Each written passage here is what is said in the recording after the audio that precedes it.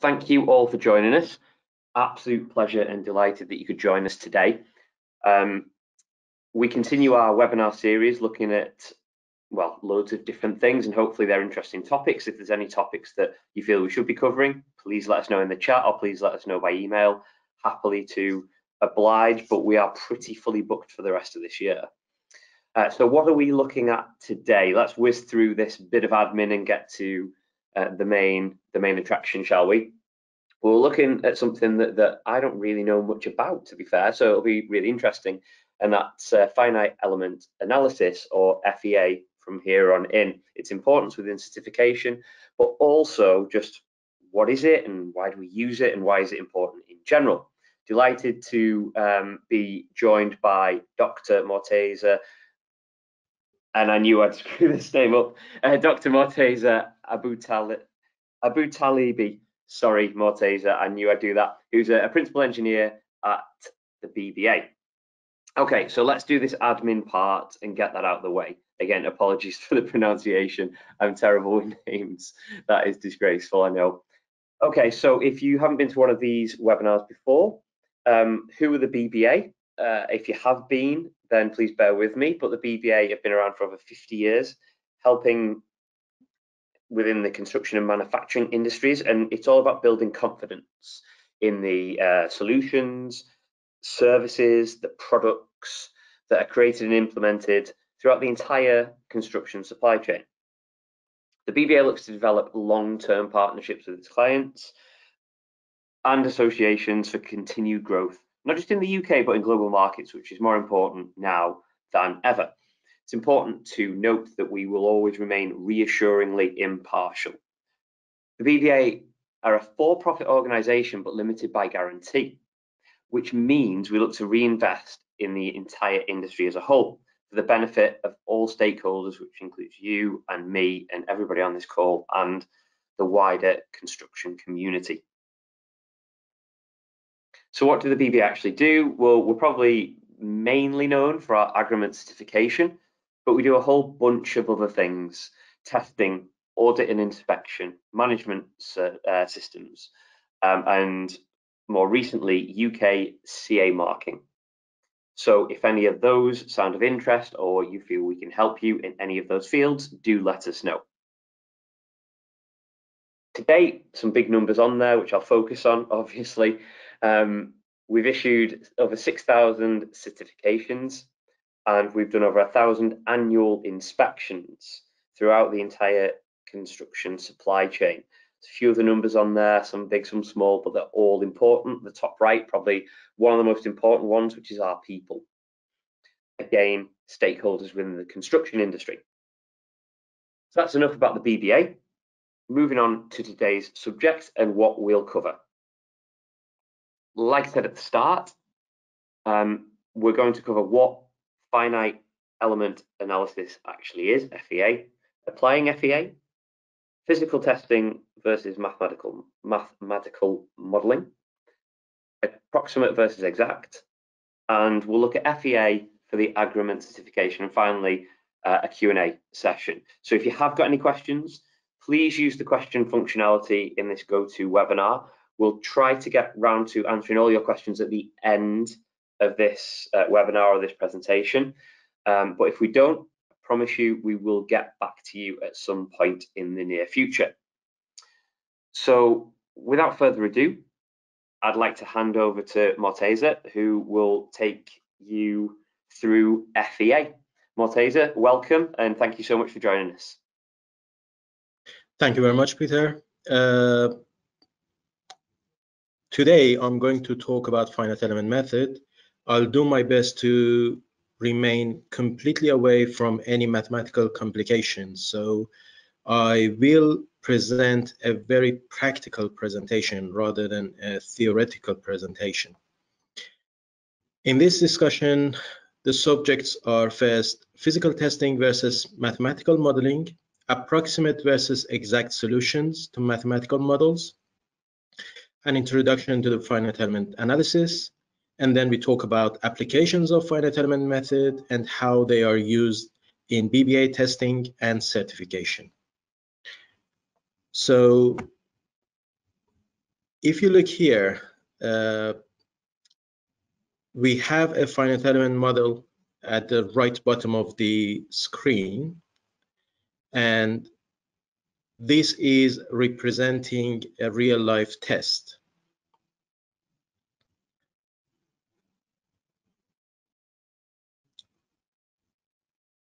So as you see, finite element method is a very capable method to deal with physical problems.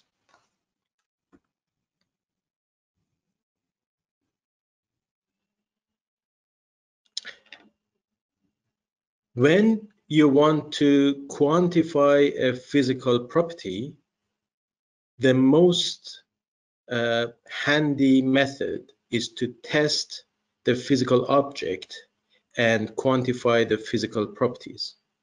But as an alternative, you can use mathematical modeling, which is a description of the system using mathematical concepts and languages. You can use mathematical modeling in sciences such as physics, biology, earth science, and chemistry, or engineering such as computer science or civil engineering.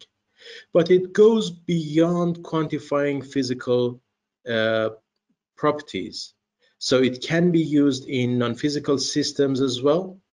For example, you can use it in social sciences, in economics, psychology, sociology, or political science. You can use it in music, in linguistics, philosophy, or even in religion. So mathematical modeling is not limited to what I'm presenting right today.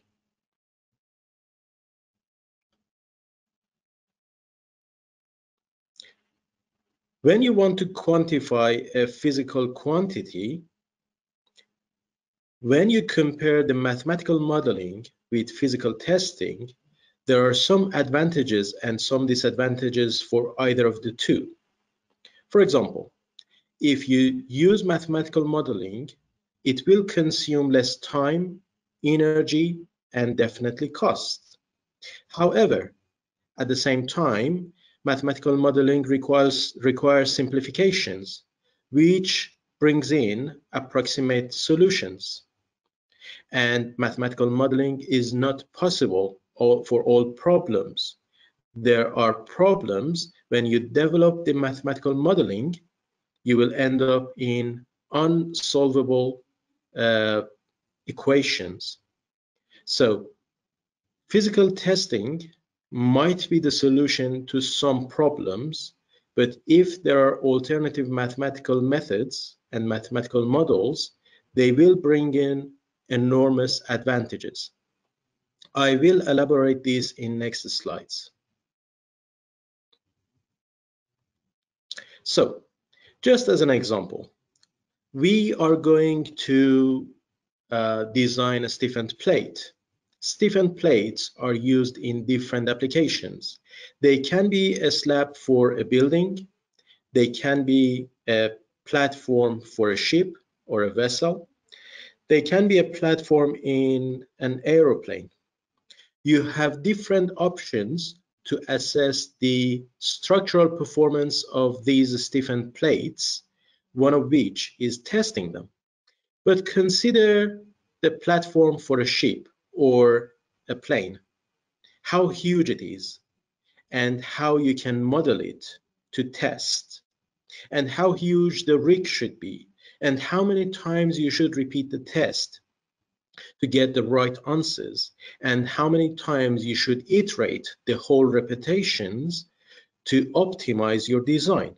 So it will be enormous amount of time and energy consumed to get to the eventual answers.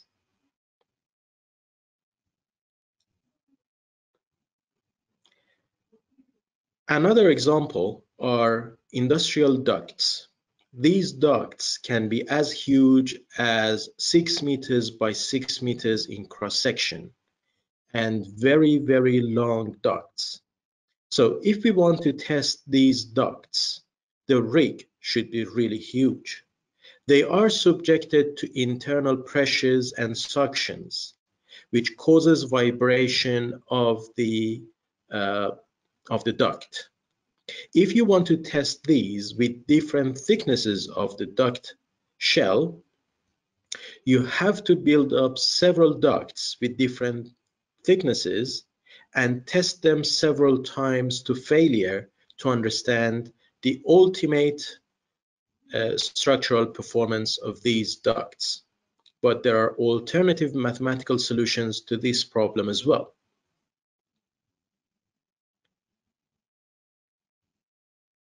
So, for testing these ducts, sometimes they make a smaller models of them.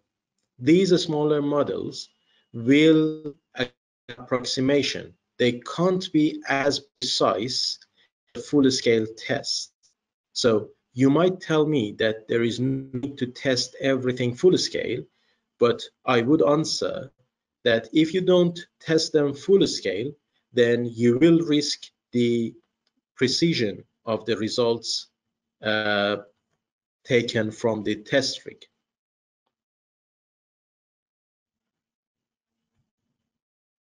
Also, you might consider testing just a section of the whole platform. So for example, for a stiffened plate, just test a part of it. Although you have mathematical solutions to extrapolate the results to the full-scale test, however, again, a factor of approximation will come into play.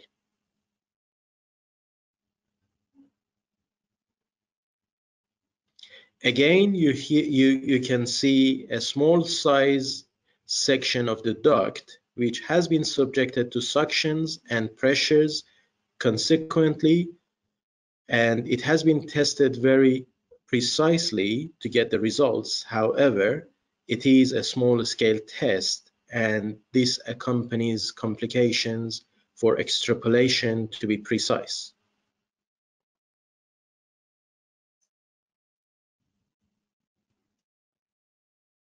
Instead of testing it, I would present this simplified mathematical representation. It includes all in-plane loads on that element. However, even if there are out-of-plane loads imposed on the elements to be assessed, then we can consider those into the system and create the differential equations governing the motions and stresses.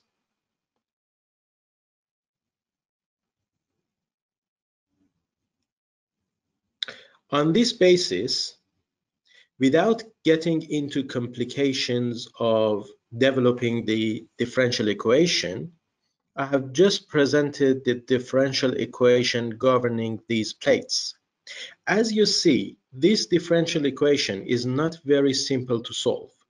We have different methods to solve it in different scenarios, but it enables us to consider simplifications on the product, on the system. For example, in the curves below, as you see, I have given you two results, one for linear theory and one for large deflection theory. It has enabled me, the differential equation has enabled me to give answers for different aspect ratios of the panel with different thicknesses, both for linear theory, which is only governing for small deformations, and for large deflection theory, which is for large deformations of the plate. On this basis, you can easily see that this equation enables me to represent the results of hundreds of tests very easily by just solving differential equation. Okay, so the differential equation is not solvable in all scenarios for exact solutions. There are approximate solutions to differential equations. There are many methods such as power series or trigonometric series or Galerkin method, many other methods that I've mentioned here. Some of these use iterations or iterative solutions to find the answers. Bear in mind that solving a problem using iterative methods is so sensitive to the number of iterations or the acceptance criteria for something called error. So errors should be minimized to get the most precise answer, but minimizing the error will increase the cost of calculations. So there should be a balance between the number of iterations and the cost of repeating them so that the errors are minimized economically. Practically, as you see here, there has been an exact solution, and there have been 3 different iterative solutions with different criteria. And based on the criteria, as you see, some solutions are closer to the exact solution than others. So what we should bear in mind in approximate solutions is to minimize the errors as much as possible.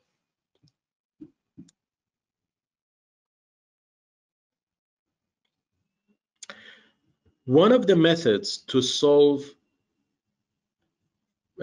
differential equations is finite element method.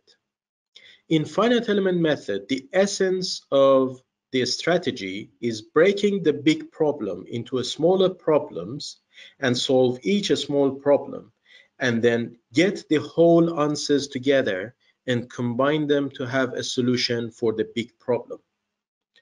So, finite element method divides the system into smaller and simpler parts, which are called finite elements. The process of breaking the system into finite elements is called meshing. And meshing is a very important part of finite element assessment.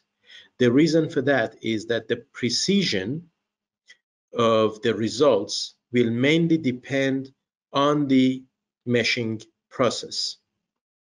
We should choose appropriate elements and then choose appropriate sizes for those elements. Then finite element method will transfer the partial differential equation into a system of algebraic equations for each of the finite elements. These algebraic equations will be combined all together to give us a large set of algebraic equations for the whole system. And then the whole system is solved to find the minimal error for the error function. An example here is showing you a river with a couple of sources of pollution. The pollution is introduced into the river at different times for the 2 sources of pollution. And the pollution starts spreading into the river, considering the stream to the right. So this problem has been solved using finite element method. Now let's move to next slides to see what the steps are then. First of all, selecting the elements. The elements can be 1-dimensional, 2-dimensional, or 3-dimensional. 1-dimensional elements can represent rods or beams. They have 2 nodes, as you see on the right-hand side, and the 2 nodes are connected using a linear element. The elements can be 2-dimensional, like triangles or quadrilaterals, and these elements have got 3 or 4 nodes, and the nodes are connected together with a surface. 3D elements are solid elements which have more nodes. It is not essential that we keep these number of nodes. We can increase the number of nodes to increase the precision. So here I'm not talking about Gaussian points. I'm not talking about how the differential equation as a strong form is transformed into weak form and then solved as algebraic equations. I'm not going into any complications with finite element method. I'm just giving you a whole picture of finite element analysis. The elements can also be no-dimensional, such as the springs, masses, rigid links, etc.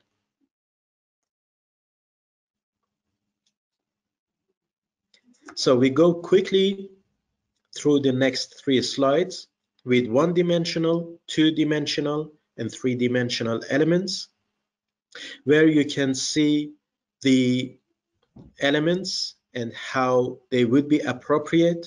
For example, here for 1-dimensional elements, if you have a deep beam where shear plays a very big role, normal 1-dimensional elements would not be appropriate. You should either use 3D elements to model deep beams, or you should use specific 1-dimensional elements which are capable of considering those shear deformations and shear stresses. Also, these elements are limited with the type of material, and the material should be identical throughout the cross-section of the element.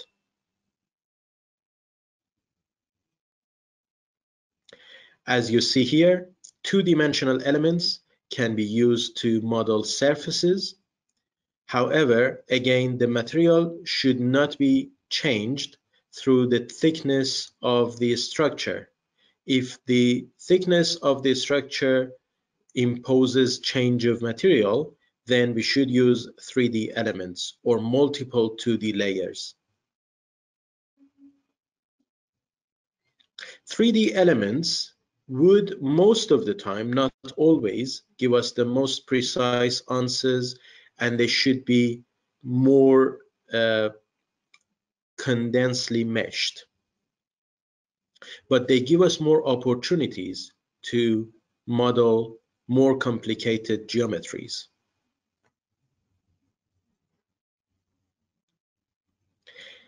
Here I'm showing you the degrees of freedom. So as you see, each node can travel in 3 directions and can rotate around 3 axes.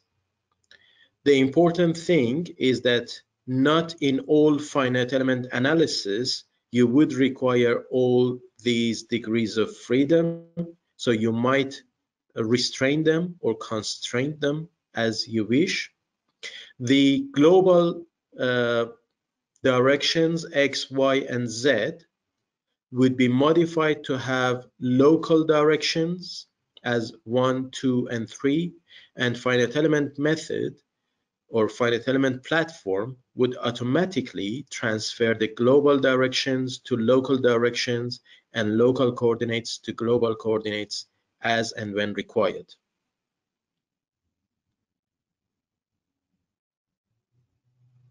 Here is the 3D model of the duct. So as you see, 3500 millimeters by 3500 millimeters, a huge duct. And this duct has been meshed. You see the meshing. You see the stiffeners. So it's a stiffened plate, just like the platform in a plane or a ship. And this duct has been subjected to internal pressures and suctions, and the results can be seen in the next slide. Finite element method is not only capable of giving us deformations, stresses, loads, it also is capable of giving us natural frequencies, acoustic performances, thermal performances, fire performances, durabilities, and also you can do reverse engineering to find the properties of a structure for which you know the responses in terms of deflections, accelerations, or stresses, and find the material properties as reverse engineering. Now, the applications of finite element method, and now I'm confining myself to construction industry. You can use finite element analysis in structural performances, fire performances, thermal performances, geometric problems, geomechanical problems, reverse engineering, durability, hydraulic performances, acoustic performances, and many other aspects. But these 8 are the main 8 that the BBA would assess in certification process. So if you look at the next slide, you will see how the BBA considers the use of these finite element analysis in certification process. The ones highlighted in yellow, the BBA receives the finite element model from the consultant or the certificate applicant, creates BBA's models, either mathematical models in terms of finite element or testing or anything. If the results of the BBA assessment and the results from the certificate applicant would comply with each other, then we will accept the results and we will proceed with certification. The 2 highlighted in green would require a confirmation from a UCAS accredited laboratory. So if you provide us with a fire finite element model for example, reaction to fire or resistance to fire of a system, then we should have a confirmation from a laboratory accredited by UCAS or equivalent to be able to accept them. Or if you give us the natural frequencies of a system in terms of acoustic performance, then we will require a letter from an accredited laboratory to accept those. So in a nutshell, finite element analysis is one of the mathematical modeling methods for assessing the physical or even non-physical quantities and quantifying them. It can be used in a wide variety of subjects, but mainly we focus in construction engineering in terms of BBA certification. Finite element method is a very capable tool to assess different aspects of performances of any system or product. The BBA accepts finite element analysis and models. We replicate it either by testing or by finite element models or other mathematical methods to find the answers. If the answers comply with each other, then we accept the models from external sources. For fire performances and acoustic performances specifically, we should have confirmation from UCAS accredited laboratories to be able to accept the models presented. If there are any questions, I am at your service. Morteza, thank you so much for that. Really, really interesting. Some of it, I don't mind saying, goes over my head a little bit when you start talking about mathematical equations, but that's just me. I'm sure it isn't the same for the audience. So if you've got any questions for the audience, to minimize that. Yeah, no, absolutely. I completely see that, and like I followed it as much as I possibly could, and it really interesting. But a couple of questions that sprung to mind, if you don't mind. The first one is, what FEA platforms does the BBA accept and use? I can't disclose the FEA platforms that we use, but I can tell you about what FEA platforms we accept. We accept any platforms which are industrially approved. So even if a client develops a platform themselves and we can approve the platform, we will accept it. We have had scenarios of accepting finite element analysis for conservatory roofs, for example, by the clients who have their own in-house finite element platforms and developed it themselves. We certified the platform, we approved the platform, so there is no limitations on the platforms used. It can be a wide industrial platform used over the planet. It can be a local platform only used in the UK, or it can even be a platform developed by the users, the applicants themselves. Okay, fantastic. That came from John Hafford, who was asking about if there's any limits on the software that we'd accept, but thank you for answering that. I've got one more question and then we'll wrap up because I know we were slightly delayed as well. What if test results contradict FEA?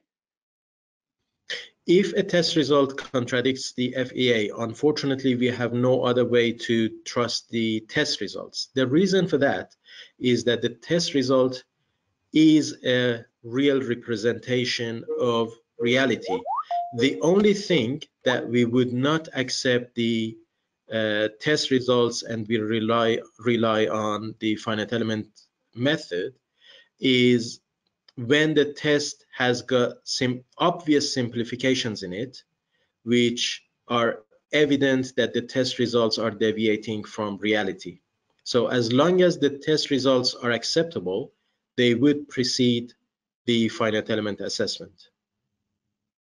Okay, fantastic. That's the end of the questions. Just a couple there.